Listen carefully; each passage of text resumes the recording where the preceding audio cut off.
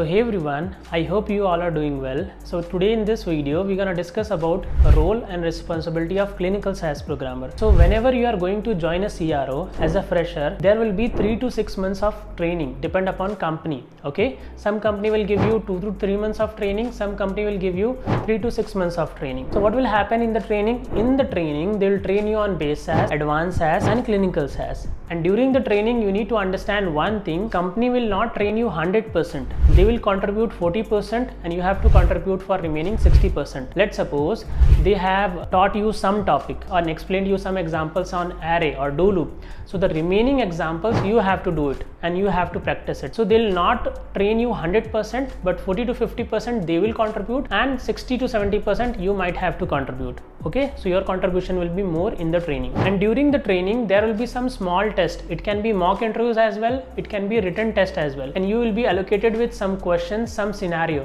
based upon the training. Whatever they will train on the particular day, based on those things they'll give you some questions as well, and they'll give you some task as well, and you have to complete it till the next meeting or till the next session. And once your training is completed, then there will be a final mock interview and final test as well. And if in the final mock interview or in the final test you are performing well, then you will be shifted to a project. Now you can have a question: what will happen if you are not performing well during the training or in the mock interview or in the test? No worries guys, 99% of people they're gonna perform well only, okay, because the training is very good, and you already know this, that how much important this training is, and as soon you're gonna finish this training you're gonna allocate it a project. So 99% of people they're gonna shift it to project, and if someone is not performing well, they're gonna extend the training part for him or her, and they're gonna give some more training to ensure that you are ready to move or to shift it on project. Now you can have a question: what will happen after the company training? So after the training you will get a project, and in a project, in a task tracker, there will be a sheet, Excel sheet. In that sheet your task will be assigned. Let's suppose they have assigned you some table listing, or they have assigned you some SDM Adam data set. So your name will be written in front of that table or in front of those listing, and you will be knowing, okay, this table I have to do it. On that particular part, that how the task will be assigned to you, I can create a separate video, but in this video I am giving you an overview. So once your task will be assigned, because not each and every time they'll ping you or they'll mail you that what are the tasks you have to do, in that tracker you have to check what are the things that got allocated to me. Now you can have a question: as a fresher, what are the tasks they can give to you in the project? So mostly for freshers they will assign you SDM Adam data set as well, along with the table listing. So it totally depend upon you. Okay, if you are performing very well, then they will assign you all the tasks like SDM Adam, table listing. If you are performing average, then they might give you table listing as well. Why they will give table listing to fresher? Let's suppose if company have given you SDM data set and you have done some mistakes, okay, so the final value is gonna get wrong, right? So on the basis of SDM Adam data set is created. On the basis of Adam data set, table listing is created. Okay, so your mistake will be carry forwarded to different team who gonna use your data.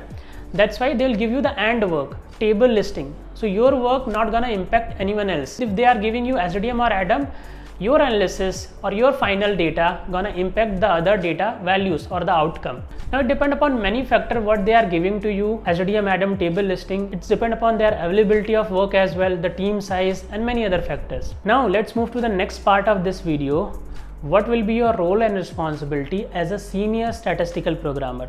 So as a senior statistical programmer, you will be contributing in the SAP document, where you will be contributing in the table listing, mock shells, okay, and creation as well. You will be mentoring your juniors, okay, that what are the best way that programming can be done on many other topics. Whatever knowledge you are having as a senior statistical programmer, you will try to deliver to your juniors as well. And the next task as a senior programmer, you will be doing QC or validating your juniors work, and you will be also participating in cross-functional team meetings and providing technical expertise.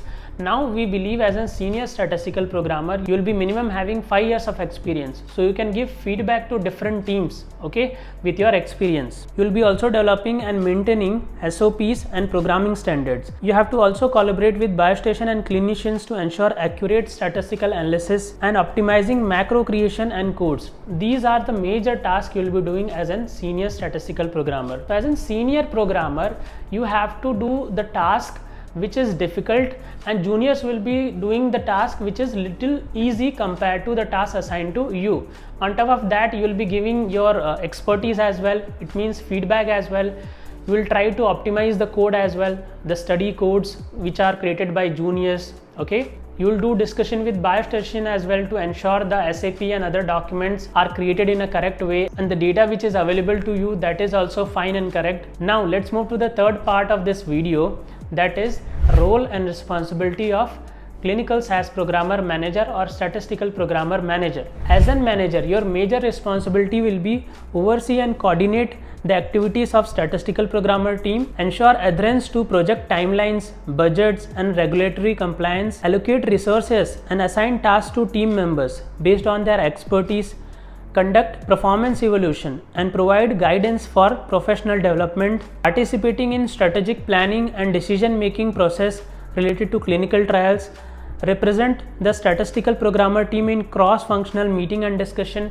If I have to give you a short overview of manager work, is that is like hiring, team management, client management, budgeting, ensuring that there is no issue within the team, okay, and many other things. But as a manager, you will not do coding. Your work is to review their work, okay. Already under you there will be principal, lead and many other programmers who will take care of the work, and you have to take care of the other things like we have discussed: hiring, managing team, budgeting, HR discussions and many other things. So I hope guys this video is useful for all. If you have any more questions, you can ask me in the comments. If you want to connect me, you can connect me through one-to-one counseling. You can find the link in the video description. So let's meet in the next video. Till the time, bye bye everyone, and thank you everyone.